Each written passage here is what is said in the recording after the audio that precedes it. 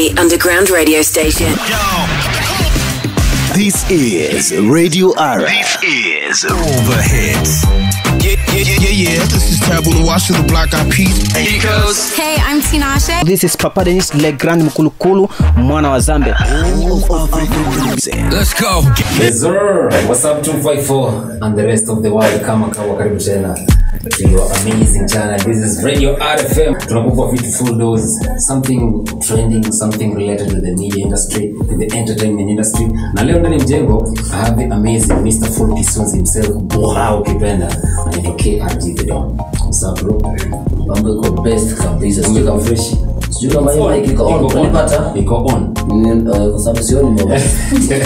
Nataka wanisikie ndani ya flag. Kwa hiyo ndani ya. Sawa, mambo iko best in the world. Mambo iko fiti. Yes, tuko ndani ya ndio. Wakenya wanataka kusikia manzi. Tutapambana tu na wao kwa pilipili na ndimu, no problem. Mimi kwa sababu yao kwa burdan. Sawa baba. First things first. I heard you saying elimu ni muhimu. No, pesa ni muhimu kushinda elimu, lakini elimu kidogo ni muhimu kuliko pesa. Nilisema elimu ni muhimu. Okay. Lakini pesa mingi ni muhimu zaidi, lakini elimu ni kidogo. Yani si lazima uwe na elimu nyingi. Ukikuwa na kidogo tuna pesa nyingi ndio best. Kwa sababu utalipa wale wamesoma kufanya shughuli. Okay. Yes. You're one of the youngest millionaires, or must say billionaires in Kenya. How do you define success? You as a person, you as KRG the Don. Success is freedom to me. Na mgaile sawa unataka. Unaenda pale unataka. Ukifika pale ukisikia kukula mananasi, uanze kuuliza ni pesa ngapi, unakula ile kitu unataka. Ukisikia sasa unataka kunywa maji ya mfereji, unakunywa hiyo maji. Ukisikia unataka kwenda pahali fulani, hiyo ndio success. That is how you define success. You get it? I don't bow down for anything. Okay? So and another thing, it opens up a lot of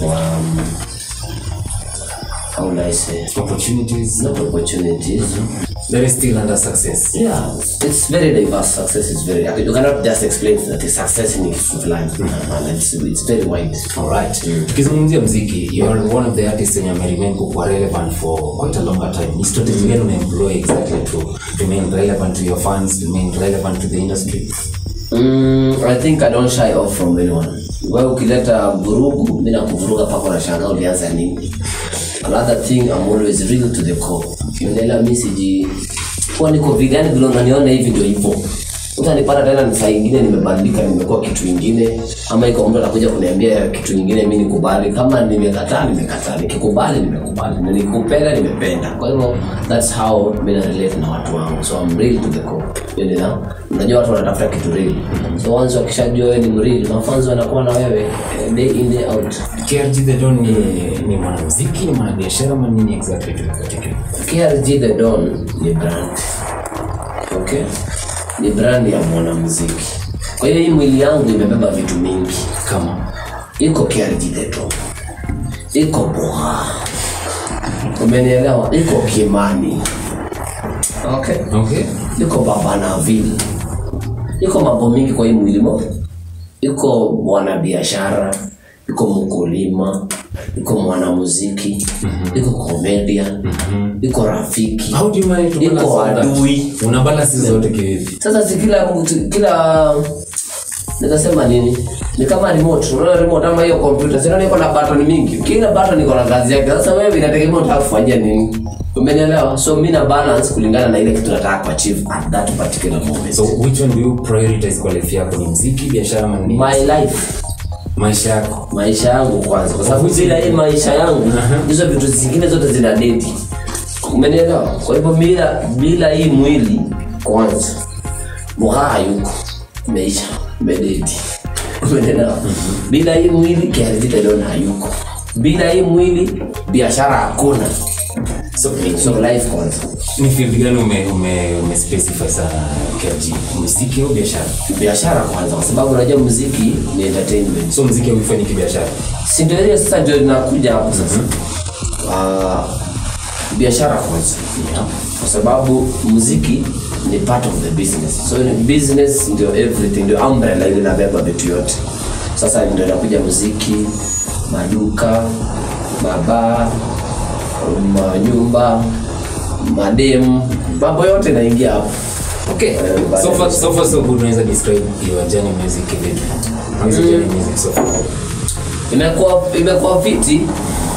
Unajua kuanza kitu ni inakuwa ngumu. Lakini sasa vile nilishapeleka mbele kuanzia mwanzo ilikuwa ngumu kidogo, sasa tukasukuma, it was the task going up. Because I remember the time we quick fit ni time genge tu ni jamii. Sasa nilikuwa hapo au nimeshuka. Sasa sio mengi deep dancehall. Hapana, unajua mimi kitu moja watu wajui, mimi nilikuwa dancehall artist. Even before hizi makorokoro ya gengeton. Umeelewa? Gengeton nilipata tu ndani ya dancehall. So tuka welcome gengeton, lakini ukisikiza mavazi zangu hizo muziki zote ndio kufanya za gengeton. Mavazi zangu zilikuwa tu za dancehall. Kaota kama gani ile mnajua? Kama ile Nyandus nilisema ni bebe, nini wako baby. Ni Friday tena sema payday. Kibadman kimba wako lady. Madam smooth tunazita all day. Say tingalingaling, school bell ring. The girl them a fight for meeting. I'm a teacher, me a kid them teaching. Imegea sawa ni dance tu bado. Yeah. So ngoma zote niko hata ile nyingine nilifanya na ile ndio Kuroria. Nilisema a pretty girl with a big body. Come follow me down to the party. Killing say dirty. I'ma make you bend down natty. So unaona yote ni dance. So according to you genre imati bado una polki dance. Mimi ukileta hata tuimbe rumba nitaweka tu dance ndani ya room. Itakuwa umeona ni rumba lakini utakupitishia tu style zangu huko ndani. Utazikuta tu huko ndani ya dance. Talking about expanding our music industry, there's a show you launched. Come on show really. Artistic Tuesday. Yeah. Plan yake ni gani sio? Plan ya Artistic Tuesday ni kupatia kwanza big shout out kwanza kwa mzazi William tu. Ilikuwa idea yake hii. Okay. Idea ile ya mwanzo ni yake. Sasa alikuwa anafanyaga ile mambo ya wasanii tu. Hata mimi that's why I launched my first music video kwa platform yake. Ya mseto tu anakumbuka kufanya tu campus wakilisha ndio na launch video yako hapo, una perform for the first time alafu to the world. Umeelewa? So hakuna kitu kama ina happen sahi kwa sababu since hiyo kitu imesha. So wala you want to tell me hakuna wasanii wanatamani kutoa ngoma sahi? Wow, yeah, for the first time. Si wako wengi sana. Where they launching the music? Okay, sahi si mambo imebadilika. Sahi si lazima uende TV. Si lazima uende radio ndio watu wakujue. Si ni ukweli? We need to show these people how it's done. So we need to mentor these people. We need to show them the business side. Si ati wewe utoe tu ngoma umepiga views hapo YouTube na hauna hata 100. Umeelewa? So we need to show these people how and mentor them because sisi watu wengine kama sisi tuliingia nyasi kwanza kabla tupate barabara ya muziki. Tulikuwa kwa tumevunja mamiti huko forest tukitafuta barabara na hakuna huko. Tumekoniwa kwa hii industry. President amekula pesa, wametuzungusha, wengine paka wametutumia kimwili. Umeelewa? Madada zetu wanajua wengine hapo wamepigwa kitu sana alionyesha kwa sababu ya hii mambo tu ya muziki. Unatafuta fame, lakini yule jamaa akwambii vile iko anamwambia kuja kwanza niko kuonyesha vile tutaya. Umeelewa? So there's so many things we need to remove in our society. Ndio tuweze kukaa pamoja. Tusidanganyane bwana. Tukae vizuri. Ni kuonyesha bro, hii muziki inafanywa hivi. Hakuna shortcut ni hivi na hivi na hivi na hivi utajikuta umefika pale. So later tuende hivi showbiz iko hivi na hivi na hivi na hivi. So Artistic Tuesday iko purpose for the young artists. Young artists, the ones that are there and the legends. Because the legends also want to come and see the new energy. The new energy want to learn one or two things from the legend. The artists are there, they also need to know utakapo forever. Utaka kama ule jamaa kwa pale juu pale legend. Menela, so everybody will learn something from each other. At the same time, the online media, the mainstream media watakuwa wanapata content, utajua new people, investors also will identify new artists because we want to change the mentality of people. In Kenya nobody invests in music. Wewe unaweza kutoa msanii wako sahihi? Wasanii unajua wangapi wewe? Tunajua wengi. Mbona hujai kutoa 1000 yako 50 ukasema mimi nashuhudia huyu jamaa ngoma? People need to change their mentality. That is business. Sign a contract with him. Invest in that guy. You get? Why are people in other countries investing in artists? Yeah? Unajua Wizkid? Si ni msanii mkubwa zaidi. Wanadhani Wizkid alizaliwa tajiri? Sasa pesa ilitoka ya muziki ya kwanza.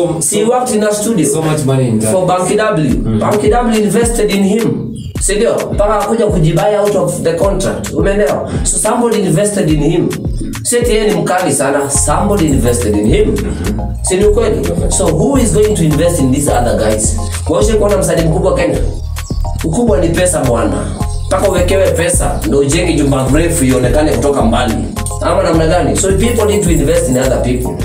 And this is business. So we need to change the mentality. Watu waache kwenda tu ati msanii wa kununuliwa pombe ya dance. Una dance mtu na mtu mzima wewe unampatia pombe. Invest in this talent. So we need to get business people to invest in these talents, but they need to first see the business part of it. Ndio mtu akuja atoe pesa yake invest. Tunasema kwa naona huyu ako na potential. Sasa jana alikuwa anataka kama mfungo, sasa amenunua baiskeli, kesho amenunua pikipiki. Kwa hiyo nikiinvest tutanunua helicopter na tutanunua private jet. So artistic Tuesday itakuwa ina happen wapi and when? Ngoja ni huyu ni mama wangu kaja kidogo tumbe.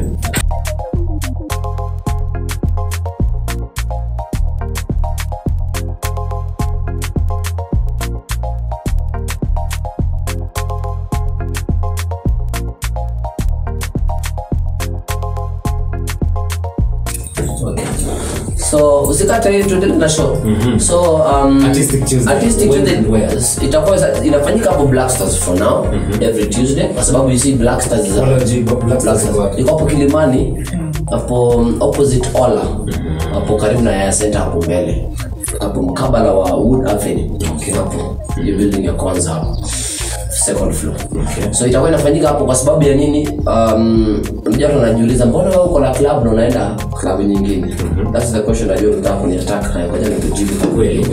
You see, this is a VVIP club. It's a small club. It doesn't have a lot of seats. So we want to keep it classy and teach them the showbiz because parent rights to control.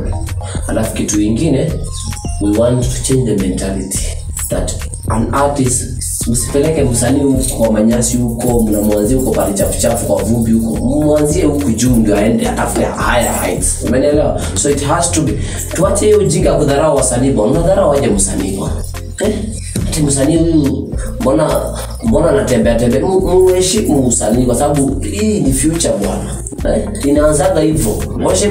Ushaikuona mahindi kimea ikipanda sina tupango kwa kitu kadogo hivi inakuja inakuwa mti mkubwa. Kwa nini hujawahi kudharau mbegu na unadharau msanii mwenye ametoa ngoma moja?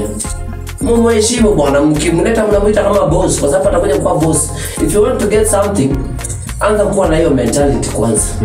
Umeelewa? Sasa ndio itakuja iko, lakini wewe unakuwa mnyonge hivi unataka kupita kwa macho utaishi kwa hizo macho mtu. Tembea kama boga. Kama star wa sasa ndio mambo ikufunguke hata shida ikuogope kidogo. Umeelewa? So we have to ndio kwa maana niliweka pale classic kabisa. Ndio change mentality ya wasanii. Msanii anaweza kuwa ametoka mahali huko lakini akifika pale anasema wow, so if I can launch my product here, that means the future is bright. So for an artist to perform there, what does it take?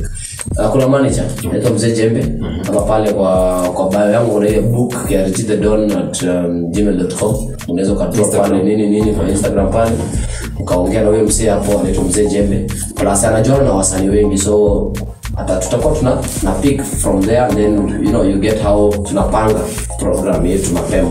Ukifika pale unapiga ile shughuli nimekuleta basi mambo yanakaa best in the world. Alright. Ile siku yenye inafanyika every Tuesday.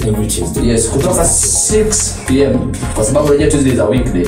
6 PM mimi nimejua pia nimeandika kazi mara nyingine. Nimefanya kazi asubuhi kutoka saa 12 mpaka saa 4. Sasa waje ni wapi lakini mimi najua ni wapi nafanya. Because of time take let's talk kidogo a bit about off rather. Show unapiga na inspiration behind it.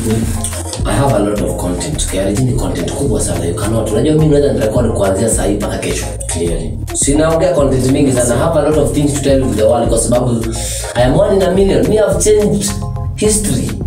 I've changed history. Bali nimekaa hapa sasa kuna mtu akikwambia mimi ni nani, wewe utashangaa. Wewe huwezi elewa kwa sababu unaona tukajamaa fulani. Mimi nimechange mambo mengi kwa life yangu.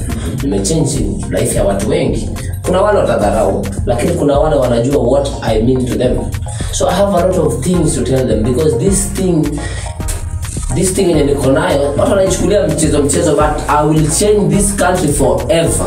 You get? So I need to tell a lot of youths the information that I have so that they can change their life also. Okay? So I cannot be doing this via music. I have to entertain them and educate them. So off-radar in the platform yangu ambayo naweza nikaongea to the masses every single day. Unajua music videos siwezi kutoa kila siku. It's a very expensive activity. Yeah. So hii ni production kidogo tu, watu wawili watatu pale na watu wa graphics na nini na kila siku mambo yanapepea. So I can save at least 1 hour. Akufanya hii kitu ina air 20 minutes ama kwa sababu shit na kwa between 23 minutes to 16 minutes in between hapo tuko sawa. So tunaweza tukawapeperushia kitu at least 4 days in a week. Yeah man, so connect na fans. Alright. Last question before tuingie swali tano hivi za kizushi. How's been your life since the divorce? It was hard pale mbele. It was ngumu bwana, unajua ukikana mtu miaka mingi. Alafu sasa siku moja useme mtu anaongea ni nani? Kwani mimi siwezi kupumua bila mtu?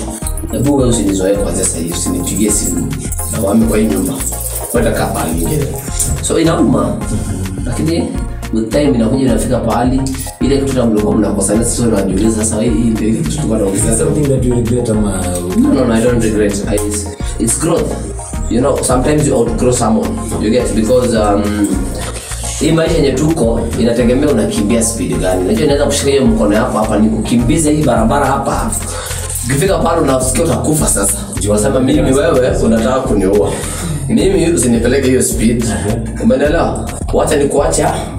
Wacha tuachane hapa. Lakini sasa problem ni kiko na bitterness. Mnakosania unakuwa na machungu mingi juu wewe hutaki kuforgive. Unaona nikao ukiforgive utakufa. Just forgive bwana. Umeelewa? Mimi I forgive. Mimi hakuna kitu siwezi forgive. Mimi I can forgive vile zambo ni mwenye mwa mtu najua. You get? Because nikikuforgive inanitoka and then you are the one who bears the burden. So me I forgive a lot. So kuna watu wengine they don't forgive. Umeelewa? Kwa sababu mimi ndio nilikuwa na shida mingi kwa hii mambo. Sasa mama akachemka. Akasema nitakufa sasa. Mimi naenda na huyu mtu ananiua sasa. Kila siku ni makesi, mara amezalisha na mara amesijui demu gani, mara amekuja ni mlevi, mara lakini anasahau ile good side. Kuna pia good side ya boha. Mimi si mbaya tu.